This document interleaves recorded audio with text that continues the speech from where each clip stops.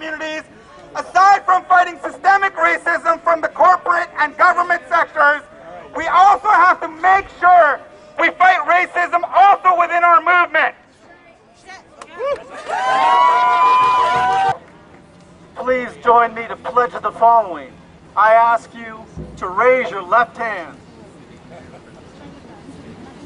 I pledge to fight. I pledge to fight All racist and anti-immigrant attacks in Vancouver and Canada. In Vancouver and Canada. And I will do so. By any means necessary. By any means necessary.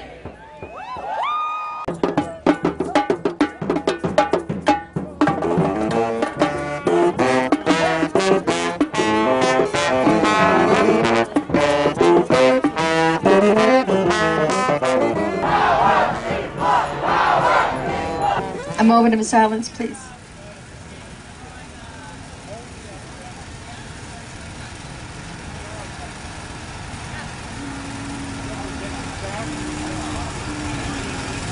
For all of our people on the street, for all of our people incarcerated, for all of our people suffering in their homes today, in the urban settings, on the reservations.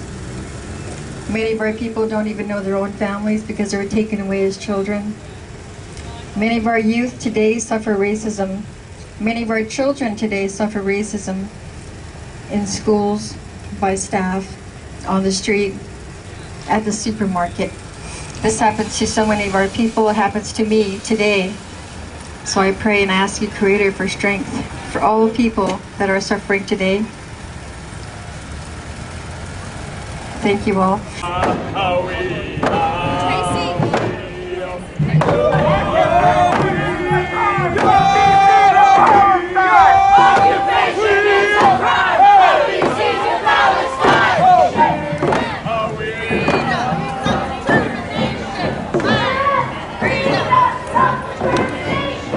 Watching because neo-Nazis have brutally attacked people of color in this neighborhood. There was a man that was lit on fire on this street by neo-Nazis, and very little was done about it.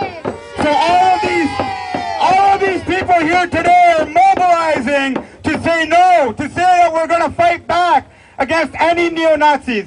When we're standing here today, I want you all to know that in that house, where that blue balcony is, they lived there. Neo-Nazis lived there. They lived in our communities, and they lit a man on fire, and it is not okay. Rising up! Neo-Nazi time is up! People power rising! Hold